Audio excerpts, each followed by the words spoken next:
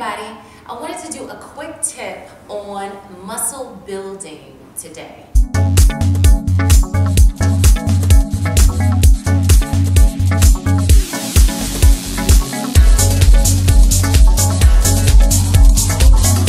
much dressing and your mixture becomes a little dense.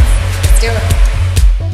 So I get a lot of questions about, oh Shantia, I don't really want to lose much weight, but I just want to tone. Quick caveat on that.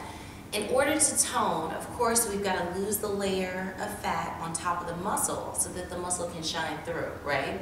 But the question is how to grow that muscle.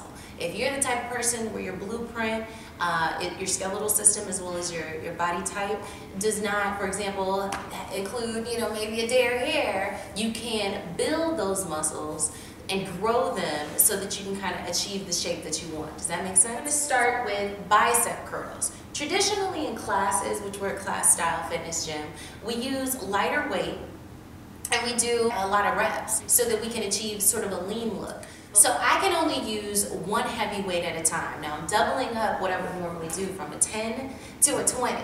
You know the weight is a good weight when you get halfway through the reps and you start to feel it.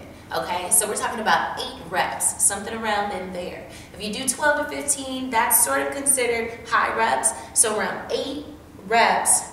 And again, you should start to feel this by about 4, right? This is 3, really start to feel it. 4, you can see that I'm taking the weight down, but I'm not going all the way down to lose the tension because that is not productive. You want to keep stress on the muscle the entire time.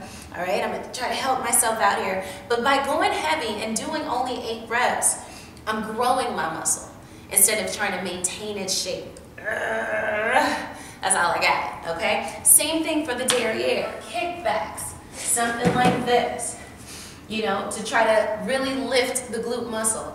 But in order to really grow that muscle, again, you've got to add some external weight and go heavy. I'm going 10 pounds. This is still a little moderate. You can go 20 if you want, if you've been working on this. But once you add external weight, the muscle has no choice but to strut up even further and grow even bigger. So that's my quick tip for achieving greater muscle potential and shaping your body exactly the way you want it. We'll see you next time. Stay strong, stay confident, and stay committed. Make your day a mindful practice and keep this going. Follow us on Facebook at 360.mind.body.soul and Instagram at 360mbs. The website's 360mbs.com, like mind, body, and soul. And we'll see you real soon.